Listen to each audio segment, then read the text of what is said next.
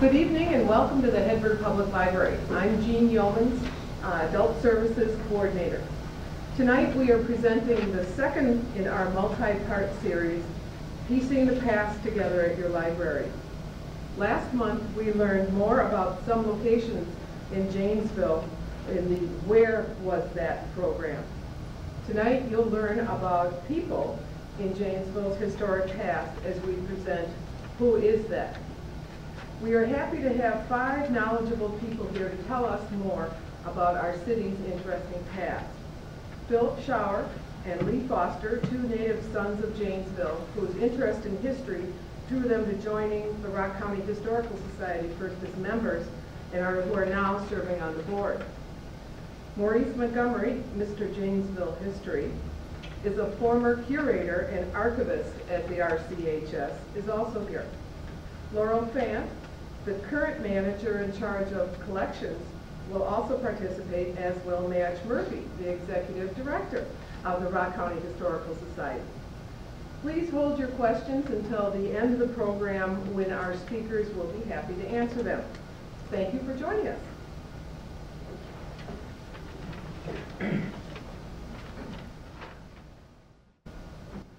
Good evening and welcome. I hope that all of you in attendance this evening picked up a sheet on the table over on the side of the room there that has pictures for you all to match up. If you didn't, scurry over and get one, please. No discussion of the area can begin without a brief synopsis of the man for whom the city is named, Henry F. James. He was born in Virginia in 1804, and at the tender age of 21, he headed west. He had wanderlust. I think you'll agree after you hear what I have to say about him. He headed out to Ohio, stayed for a little bit, then on to Indiana, where he married and started a family. That's his wife. He traveled by himself on who knows what kind of roads, mostly Native American footpaths, I think. Made a journey to the Racine area, forays to Fort Howard near Green Bay, and most importantly for us, he made 3 trips to this area. Finally settling on the future corner of Main and Milwaukee Street in spring of 1836. That's backwards, but anyway, that shows the first wooden bridge at Milwaukee Street. His cabin would have been located over here near where the Lappin Hayes block is today. Technically, he was a squatter, as the land had not been surveyed. There are some maps on the table that show some pretty interesting features of what Rock County was or wasn't at the time. Rock County at the time, then, was just a westward extension of Milwaukee County, which was part parcel of Michigan Territory. From an 18-foot square log cabin he shared with his wife and 3 children, he established a commercial venture, James Ferry, prospering as it grew and the area grew. In 1837, he petitioned the U.S. Postal Department to name this settlement Blackhawk. Unfortunately for him, lucky for us, Iowa lands, really wasn't Iowa, but anyway, the lands in that area already had one. So the Postmaster General dubbed his settlement Janesville and appointed him postmaster. It is recorded that the post office consisted of a cigar box attached to a log in the ferry office barroom. It should be noted at the time that there were other plots vying to become towns in the same vicinity as Janesville. Among them was Wisconsin City, Newburgh, Rockport, we've heard of, Holmes Ferry, which was operated between the Big Rock and where the electrical substation is now on the opposite side of the river, kind of towards where the General Motors plant is. Also St. George's Rapids, which I can't imagine where those are, perhaps below the dam that came to be later. At any rate, they all lost out. Janesville flourished. James was an intrepid adventurer. No matter where he went, he couldn't stay put. He came here, stayed until 1839, and left 10 years before Wisconsin would even become a state. He traveled the entire breadth of this country from coast to coast, leaving in his wake other cities with his namesake in Iowa, Missouri, and California, from where he writes, and I quote, "If any of the wahoos of Janesville, who have not had the good or bad fortune to be acquainted with me, desire to know more information, I can inform them that I am now in my 52nd year, weigh 210 pounds, stand 6 feet 2 inches in my socks, and have rambled with my family over more western land and to less purpose than any man in it." Now that's not bad for a fellow who headed west from Ohio with an old one-eyed horse, 2 shirts, and $4 in cash.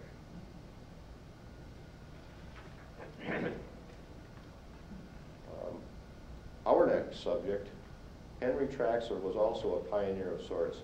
As Janesville's first city manager at the age of 24, he embodied the budding progressive movement in Wisconsin, which, coupled with his training in civil engineering, the concept of urban planning and design by people like John Nolan took root here in the early 1920s. To meet the needs of a burgeoning population, in part fueled by the labor needs of a new General Motors manufacturing plant, he embarked the city on a massive campaign to provide much-needed public improvements.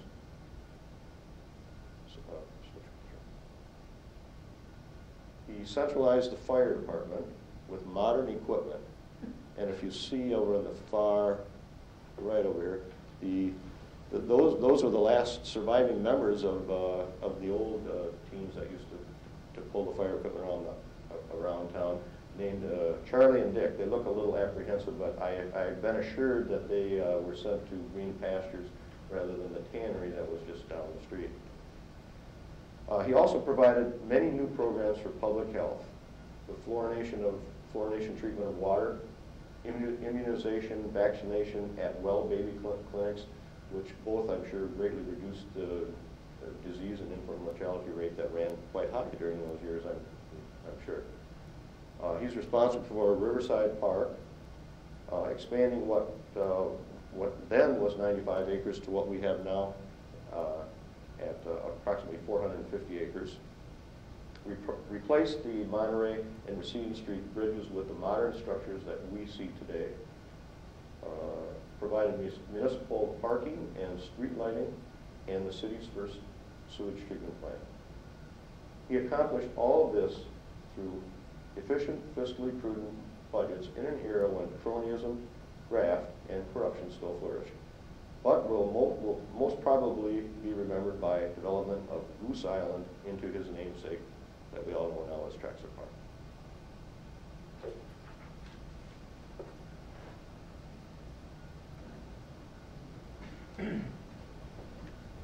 Janesville High School, 1954 to 1967. Principal and vice principal, Ken Vick on the right, Hugh Horswell on the left. The administrative team earned the respect of staff, students, parents, and the community. They were the face of Janesville High School. 1967, Janesville High School splits into Craig and Parker. Ken Vick becomes the principal at Craig. Hugh Horswell goes to Parker. Both men had long tenures in the Janesville school system and an impact on those they came in contact with. Hugh Horswell came to Janesville to teach in 1946. Was a World War II veteran and a graduate of what is now UW-Eau Claire. While in the Janesville system, he taught algebra, history, industrial arts, and coached. He was chosen vice principal in 1954 and held that position until 1967 when he was named principal at the new Parker High School. He held that position until 1979 when he retired from the school system with 34 years of service. Ken Vick was raised in Janesville and graduated from Janesville High School in 1922. Played football, basketball, and was captain of the basketball team for 2 years. Went to the University of Wisconsin and graduated in 1927. He was hired by the Milton School District in 1928 and served as teacher, coach, and athletic director. 1 year at Milton, and he came to Janesville. He came here to teach science and math, and during the summers, he served as the playground director for the city of Janesville. 1936, he was named vice principal, and 1946, named principal at Janesville High School. Mr. Bick held that position until his retirement at the end of the 1969 school year. 40-plus years in the school system and 23 years as principal. During his years as principal and after retirement, Ken Bick became known as the Janesville Clipper. Each day he would cut articles and announcements from the local papers and send them with personal notes to people he knew for the achievements that they reached.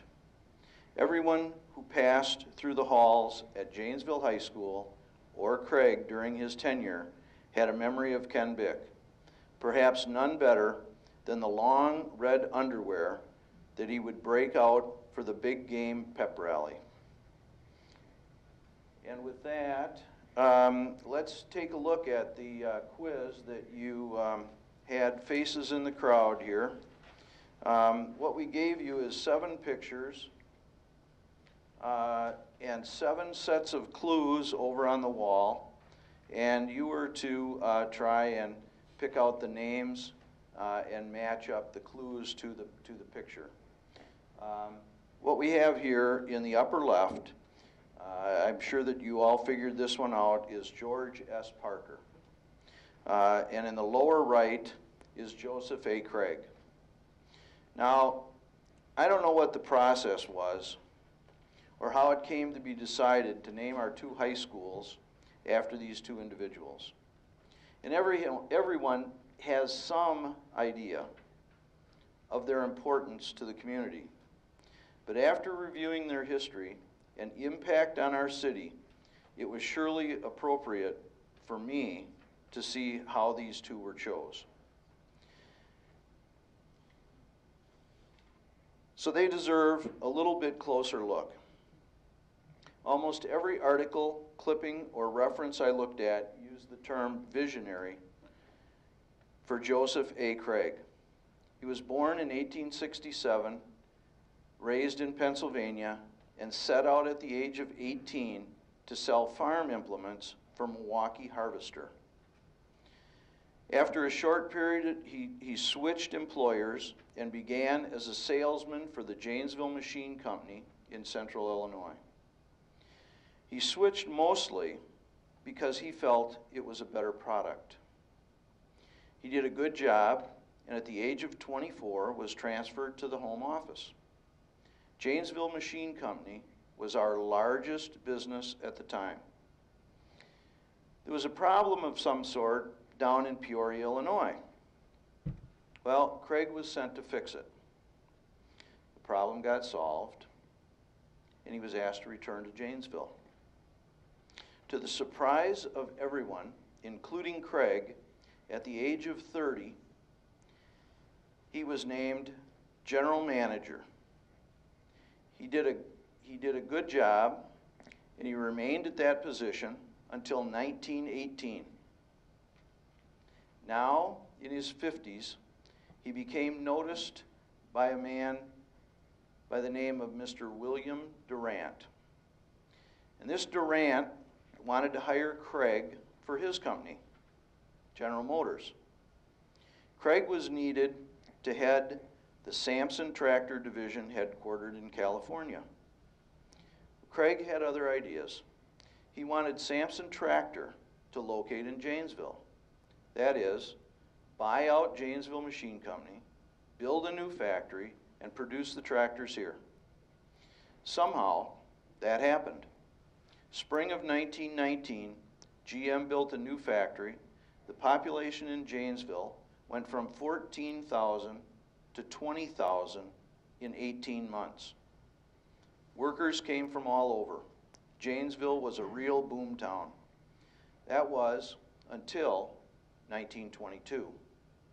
Our area was hit with a farm depression and sales slowed.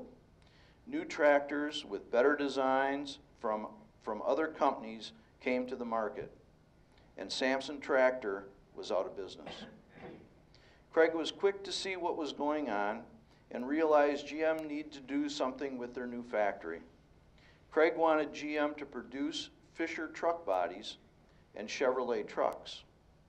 GM told Craig that in order to do that, Janesville must improve schools, housing, roads, bridges, and any other amenity needed to attract and sustain a much larger workforce. Craig and other civic leaders set out to accomplish this task. They didn't have much time, but the community embraced the idea. It was at this time that a decision was made to move from a mayor to a city manager. Craig was a strong supporter. Henry Traxler, as we just learned, was hired as the first city manager. Infrastructure projects were started, a long-range plan developed, and GM started to produce Fisher bodies and Chevrolet trucks. Janesville was able to maintain its manufacturing base and move out of that mini depression. Craig eventually became a vice president with General Motors. Joseph A. Craig was a community leader, and he had many outside interests. In 1925, Craig purchased a 60-acre farm on Janesville's west side. It was called Craig Knoll Farm. The house is still located on West Memorial Drive and is known today as Century Elms. One of the Janesville fairgrounds at the time became available for purchase, and Craig bought it. That 40-acre site was divided into two parcels. 19 acres was given to a group known as the 4-H, an organization in the county that Craig almost single-handedly created, both the movement and the fairgrounds. He was 4-H president from 1929 to 1937 and remained active with 4-H through the 50s. Purchased the Lovejoy home at 120 Division Street and gifted it to the YWCA for their operations.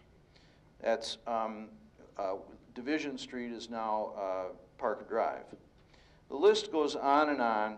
He was on the board of directors of the First National Bank, board of directors of Wisconsin Power and Light, board of directors of YMCA, board of directors YWCA, board of directors of Mercy Hospital. He was a member of the Rotary, the Masons, the Republican Party, the First Congregational Church. In fact, Joseph Craig gave to almost any civic group or cause. He liked to keep it quiet and expected nothing in return. Joseph Craig passed away at the age of 91 in 1958. Likely the most recognized name in Janesville history is George S. Parker. The Parker family came to America in the 1630s. They came from England not long after the Pilgrims of Mayflower and 1620 fame. George Parker was born in Iowa County, Wisconsin, in November of 1863 during the Civil War. The family moved to Iowa, then back to Wisconsin. In the mid-1880s, George arrived in Janesville. He had saved $55 for tuition to attend the famous Valentine Telegraph Institute. He would have been here sooner if he could have saved the money. While in school, he became an agent or salesman for the John Holland Pen Company of Cincinnati. These fountain pens were not very good, but neither were the rest of the pens on the market. Parker's fellow students were his best customers, but they all complained about how poorly the pens worked, and Parker felt an obligation to try to fix them. After all, the students were all living together. The problem was a steady flow of ink because of the lack of air in the chamber. All manufacturers regarded this as a normal difficulty. George Parker in his own words. But to me, forced to live with the students I had sold the pens to, it was a very great difficulty indeed. But as the students brought their pens to me to see what could be done, I saw the need of a new sort of feed shaft. I got a scroll saw, a file, and some other simple equipment, and tinkered until I had made up a shaft that would let the air up more steadily. I put these shafts into the pens of the manufacturers I was working for, but when I had improved the pens in this way, it occurred to me that I might as well be selling pens of my own. I bought a supply of hard rubber tube, planned some new parts, and with the help of a local jeweler, ordered other parts from manufacturing jobbers, all for the few dollars I could spare. And in my bedroom, in the small hotel where I was living, began assembling my own pens. The next step was to take out a patent. I knew nothing about this, but it didn't take me long to learn. When I had scraped up $5, I sent it away to a patent attorney in Washington and eventually got my patent. That was the beginning of Parker Pen. So in 1888, Parker began production. In 1889, received his patent and incorporated in 1891. The first real success was called the Lucky Curve. The pen and ink feed system were the top of the line.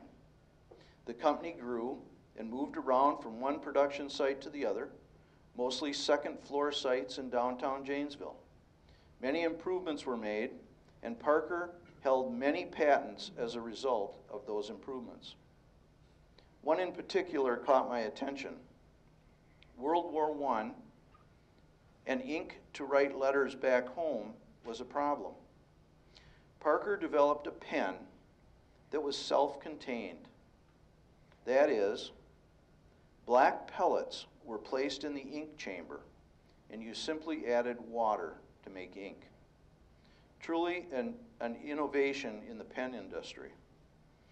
By 1919, land had been purchased and a new factory built in 1920. The factory was located on the corner of East Court and Division, now Parker Drive. In 1922, a new line was introduced known as the Duofold. It became the must-have pen. It was also the most expensive pen on the shelf.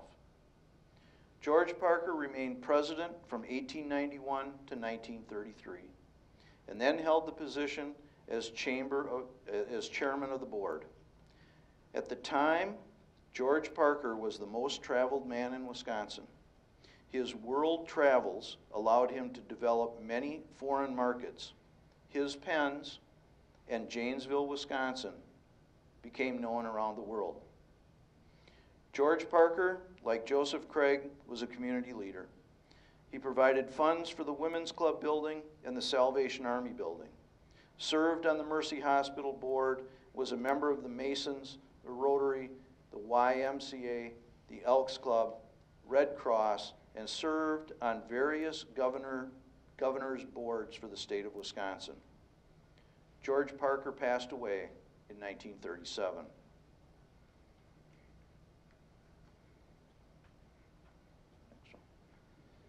Don and Jerry Hedberg. If you didn't get this one, it's on your little sheet. Don graduated from Carthage College of Illinois in 1953 and started to work that same year in the chemistry department at the University of Illinois, Chicago. Jerry graduated from UW Stout and was working in Chicago at the same time. They met and were married in 1956. Soon afterwards, Don noticed a need for schools and businesses to be able to purchase science materials and supplies from a reputable source. It was a fragmented market and thus confusing. Don and Jerry started to develop a new way of doing things. this new catalog supply company developed into science-related materials. And in 1969, they moved family and business to Janesville. Each partner was vital to this growing enterprise. And in 1977, this kitchen tabletop business became Lab Safety Supply. Growth and expansion followed, and in 1990, Lab Safety Supply moved into a large new facility. The growth continued, and in 1993, the family-owned business was sold to W.W. Granger. The Hedbergs lived for many years just up the street at 221 East Holmes. After the sale of Lab Safety Supply, the Hedberg family established the Hedberg Foundation. This foundation has helped over 100 local, state, and national organizations, and we know is responsible for the expansion of this library. The foundation gifted $4.6 million for that project. We thank the Hedberg family and the foundation once again for their wonderful gift.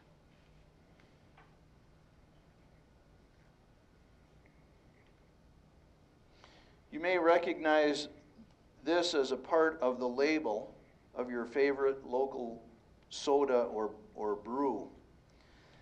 The Gray Beverage Company was founded in 1856 by Joshua Converse Gray with a little help from his brother, William Henry. Of course, we all know Gray's still exists today and is still owned by that same Gray family. What we have here is the obituary. That's all right. There we go. Is the obituary of one Mr. J.C. Gray. Janesville Gazette, April 1st, 1880.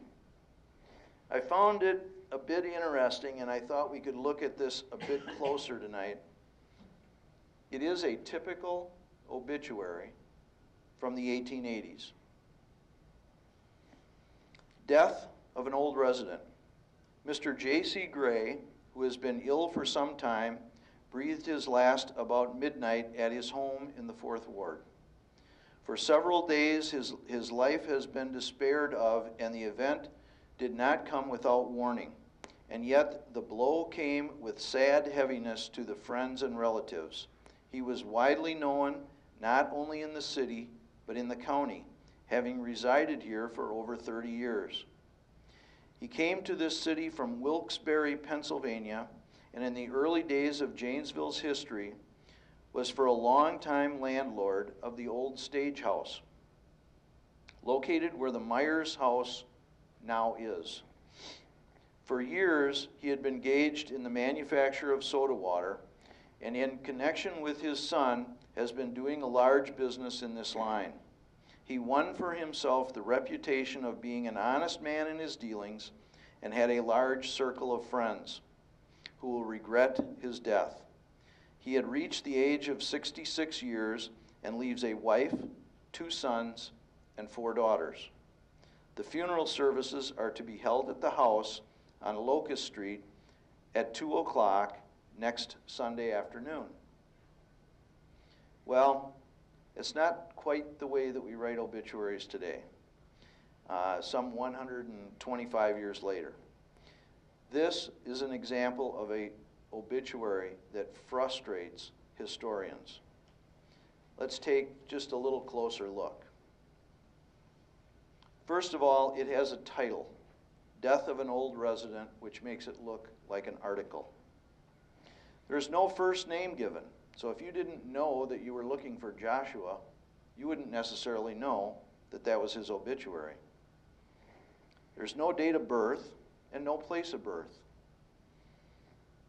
There's no date of death, and the date and the day of the death can be quite confusing because this same obituary appeared 2 days in the Gazette. And so when it says that he died about midnight, you don't know whether that was midnight or the next day, and then when it's printed in the paper, you don't know it again, so it could have been any one of 3 days.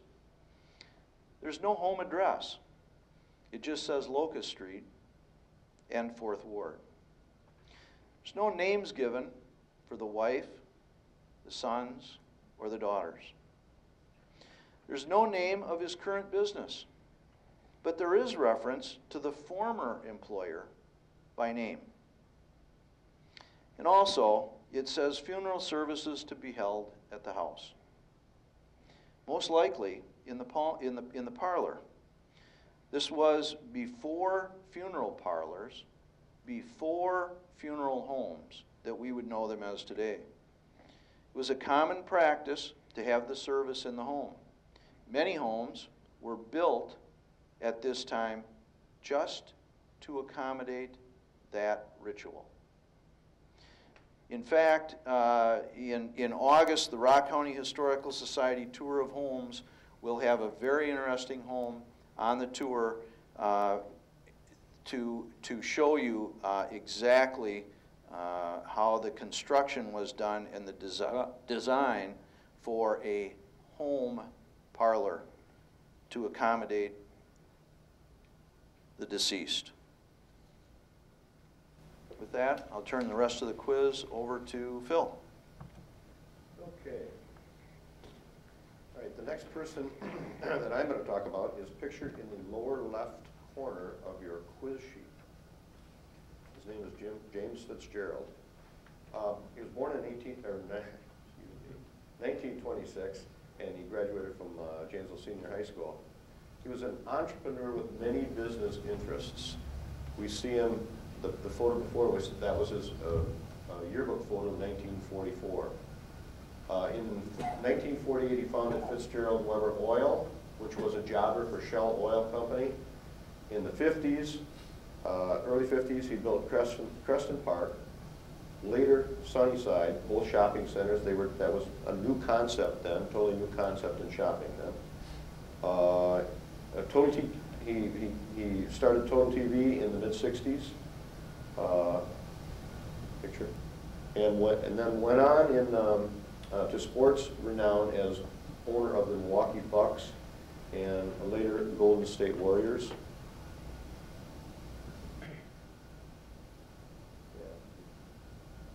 That's a picture of him in the 70s, I believe. Okay, continuing in the sports vein, the next person we have is, I'm not sure, I think that picture is on your sheet. His name is Stan Fox. He was a veteran race car driver. He started out in midget racing, progressing quickly to IndyCar style racing, driving for the A.J. Foyt team from 1987 till 1995. He was in the Brickyard starting lineup 8 times. His best finish was 8th. Pretty good for those for that group he was racing against. Unfortunately, in 1995, he was involved in a serious crash that limited his abilities as a driver, so he retired. This happened at the Indy 500, but he remained a loyal member of the IndyCar family and worked tirelessly to promote safety among fellow drivers and enthusiasts. Next picture. Right. He's locally significant is the fact that he's the great-great-great-grandson of William M. Tallman, who was responsible for construction of the Tallman House. I didn't know that. Further, the irony of ironies lies in the fact that Stan Fox was involved in a fatal crash down under south of Auckland while traveling between road rallies in the year 2000. Okay, we got a little ahead of ourselves. That's my fault. The next person we're going to talk about is Pauline Jacobus. You see her picture here. In earlier times, a woman's role might mean toil from sunup to sundown to adequately provide for her family household. In the late 1800s, this woman experienced an emerging middle class with means, which provided newly found leisure time that could be spent in the pursuit and cultivation of the arts. One hugely popular Victorian pastime of women was china painting. It was this interest that led Jacobus into the newly developing field of art pottery. After study and visits to the established Rookwood Pottery in Ohio, she began her endeavors at her home in Chicago in 1883. A commercial contract for battery cups provided the financial underpinnings for the fledgling endeavor and the opportunity for some wide latitude with both form and design on the art pottery side. In 1888, she relocated to Edgerton and built a kiln, as you see here, on the property on the outskirts of town.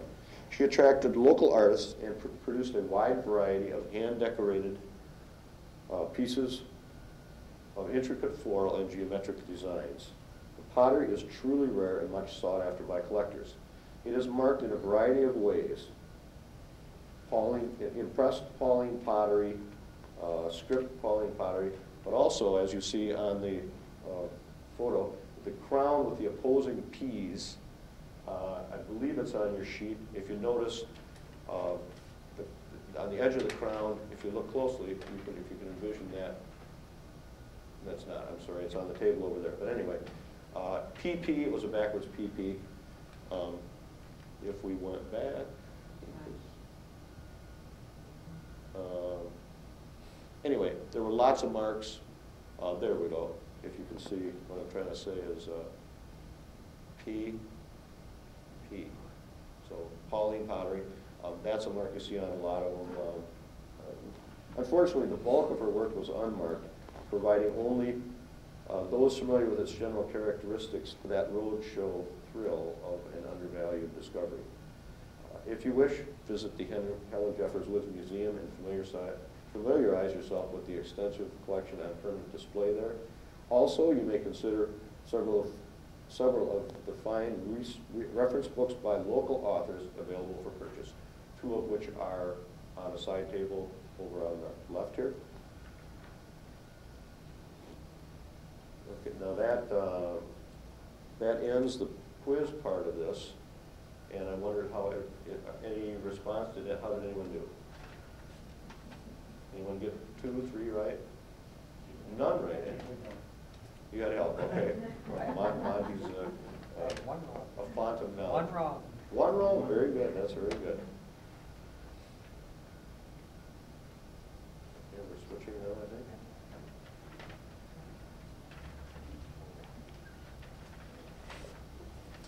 Frances Elizabeth Willard was born in New York in 1839. The family moved to Ohio and then Janesville, where she celebrated her 7th birthday. The family farm was where Cedar Crest Nursing Home is now, and it was called Forest Home. Frances and her younger sister Mary were taught at home by their mother, but Frances didn't think it was fair that her older brother Oliver went to the academy in Janesville while she and Mary had to stay home. Her parents hired a Miss Burdick for a few summers, which appeased Frances for a while. With other children now living nearby, Mr. Willard and his neighbor, Mr. Inman, decided to build a schoolhouse. Frances wrote in her autobiography, "It was plain and uninviting, that little bit of a building, standing under the trees on the riverbank. No paint has ever brightened it, inside or out. From that day to the present, it looks like a natural growth, sort of like a big ground nut. Inside, the pine desks were ranged along the wall. Boys were on one side, girls were on the other. A slight platform with a rude desk taking up the end nearest the door. But this schoolhouse was a wonder in our eyes, a temple of learning, a telescope through which we were able to take our first real peep at the world outside of home." Frances attended this school for about 10 months. At 17, she went to the Milwaukee Female College for 1 semester. The next year, she went to the Evansville College for Women in Evanston, Illinois, from which she graduated in 1859 as valedictorian of her class. She traveled to Europe, came back, and became president of the same college she had just graduated from, the Evansville, Illinois College. I keep saying Evansville. Evanston, Illinois College for Women. She became the first president in 1871. She was 32 years old. This college merged and became Northwestern University in 1873, and Frances served as the dean of the Women's College for 1 year. Another merger, this one of the women's movement and the temperance movement, created the Women's Christian Temperance Union, which Frances helped to found. Their declaration of principles are for the protection of the home, the abolition of the liquor traffic, and the triumph of Christ's golden rule in custom and in law. In 1879 and until her death in 1898, she was national president of the Women's Christian Temperance Union. She continued to support women's suffrage and child labor laws. After her death at age 58, many honors were given to her. Schools, college dormitories, scholarships, streets, and a memorial church and hospital were named for her. She was the first woman to be honored with a statue in the Statuary Hall of the United States Capitol in Washington, D.C. in 1905. She was described as the best loved woman in America. Frances Willard took these words as her motto: I am only one, but I am one. I cannot do everything, but I can do something. What I can do, I ought to do with the help of God. And I'm going to turn it over to Maurice Montgomery.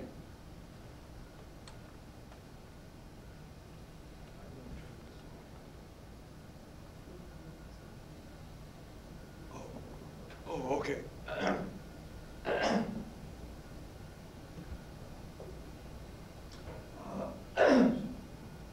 Excuse me. I was just 12 years old, not quite 12 years old, in 1947, when the Baton Memorial that is now at the remains of the Corn Exchange was put up in the little circle which now houses the Highway Department of Transportation marker in front of the Armory. There was a big parade, and I seem to remember some bands, although that may be part of my imagination. But there were 30 soldiers in their Army uniforms who marched west on Milwaukee Street through Janesville and made the turn onto High Street and came down to the corner of High and Dodge.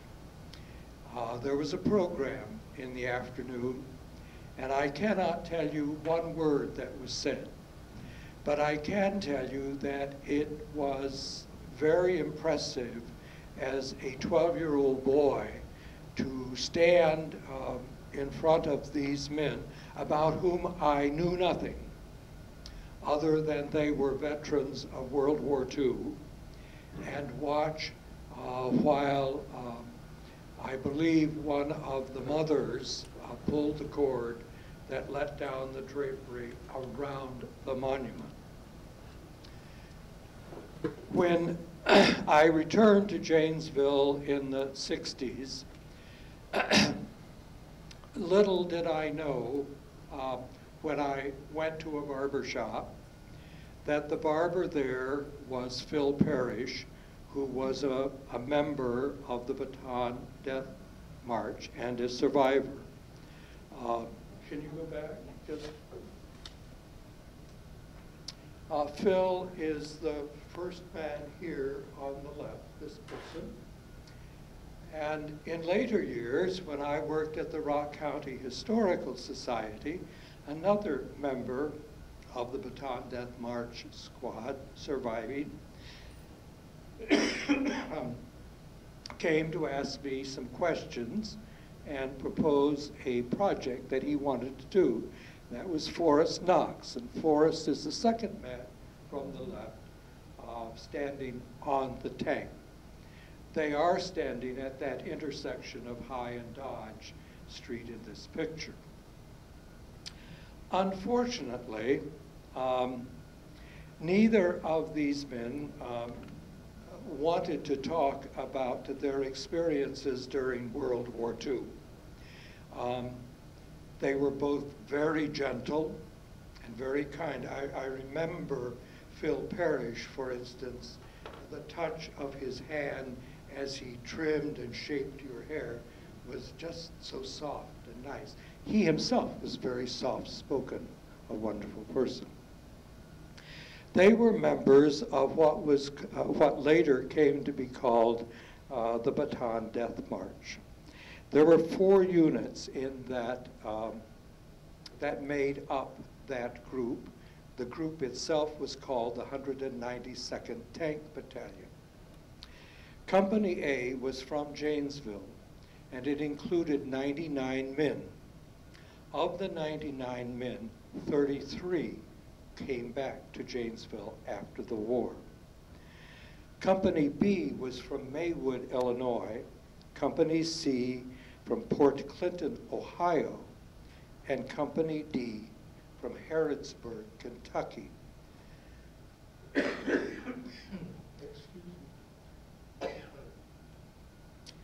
They were the first of our soldiers to go into service at World War II.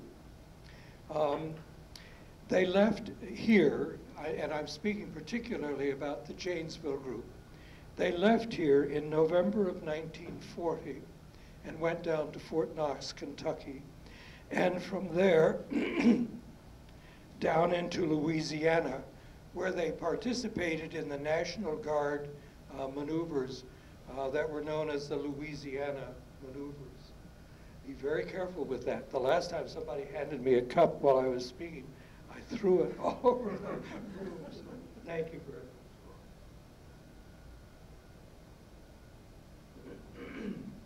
much.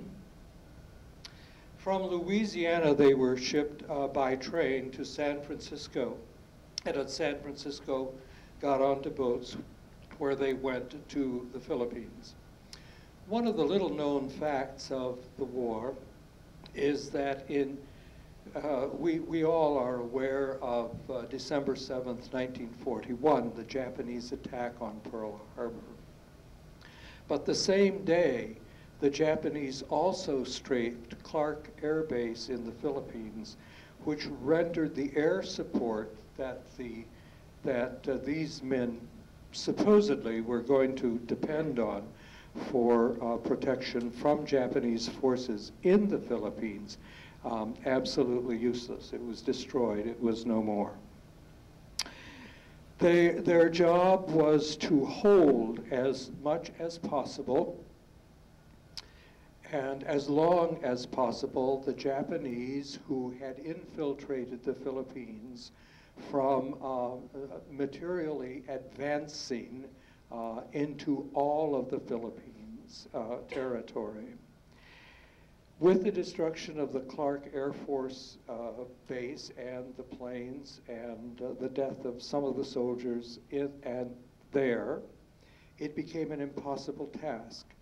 And the group of 4 companies that totaled 593 men only retreated and retreated onto the Bataan Peninsula, where in December and through January 1942, they were effectively pinned down and forced to surrender to the Japanese. They walked, they trudged, as they said. They trudged many miles back to the forts where they were placed into camps. Many of them were sick. Many of them needed medical attention, and many of them died, obviously. From the Philippines, they were transported by ship, eventually some to Corregidor, and others to the homeland at Japan, where they were again imprisoned and put into working conditions if they were able to work. And many of them, as they said after the war, many of them chose to work because they could get out of the camp, and they would also get a little better rations. While they were on Bataan, and after the attack, December 7th, 1941, they realized that they were indeed a doomed group, that there would be no support coming, there would be no more materiel, there would be no reinforcements, when they heard on their radios President Roosevelt addressing Congress and saying that some Americans would have to be sacrificed if we were going to win the war. Their sacrifice gave a few months leeway while the United States turned from everyday manufacturing into an all-out war effort.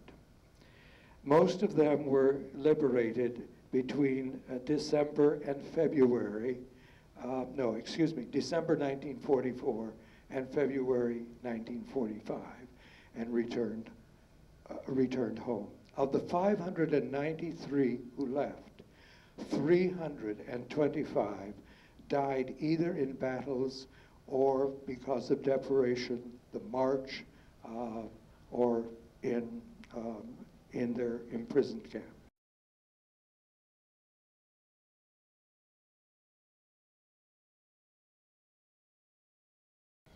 Thank you, Monty. We all know about Old Abe, the Civil War Eagle, and his place in Wisconsin lore. And just as Sports Illustrated included Secretariat as one of the top athletes of the 20th century, we have chosen to include Miracle. August 20th, 1994, South River Road, Janesville, Wisconsin. On a small farm owned and operated by Valerie and David Hyder, where they maintain a small herd of buffalo, an unexpected birth occurs. A white buffalo, not an albino buffalo, but a white buffalo. The first non-albino white buffalo recorded since 1933, and the only known female. That's estimated to be a 1 in 10 million chance. Miracle. To many of our Native Americans, this birth signified the future filled with hope and excitement. Miracle made headlines all over the world, and then the world came to see her, and they kept coming.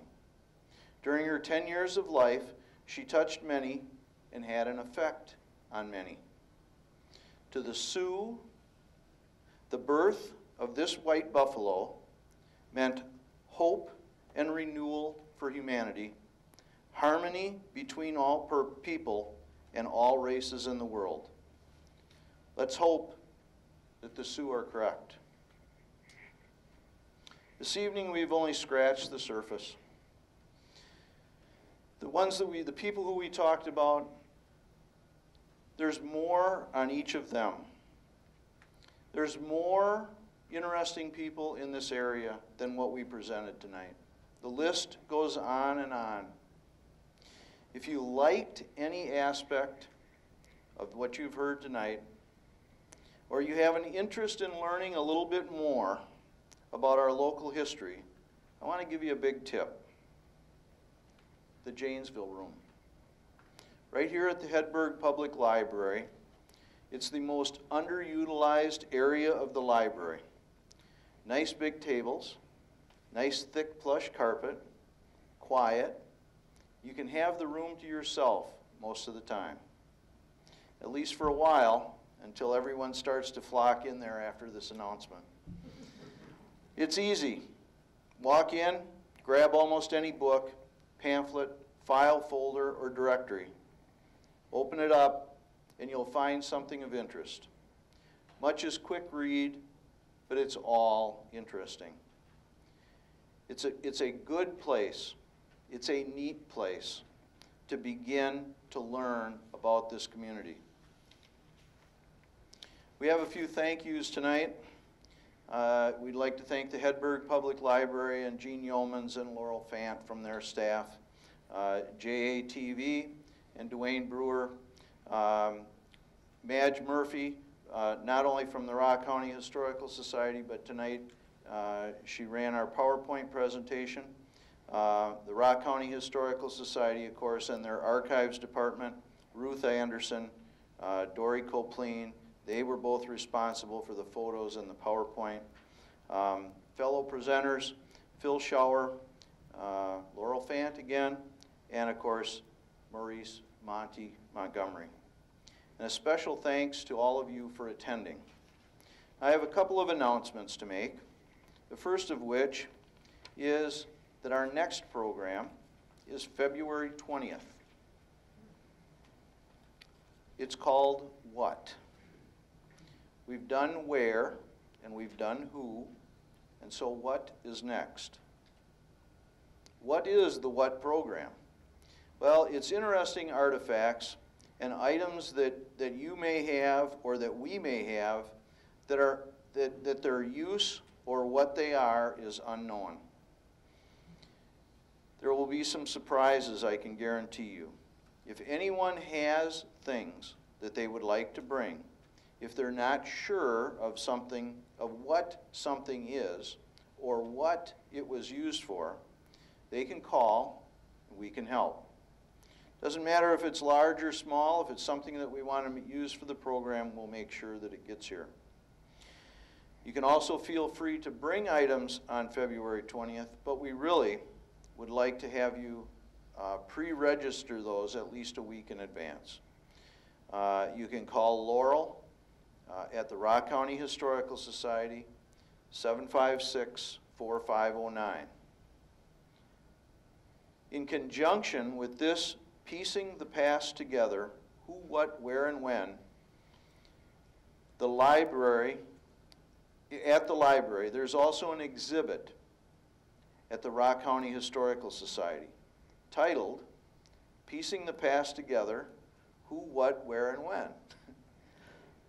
It's an expanded version of the presented materials at these sessions. Rock County Historical Society is located at the Helen Jeffers Wood Museum Center, and that exhibit will be open Monday through Fridays, 10 to 5, and is free. 10 to 4. 10 to 4 is free, I guess. Are there any questions on anything tonight? I hope that you enjoyed it, and we hope to see you on February 20th.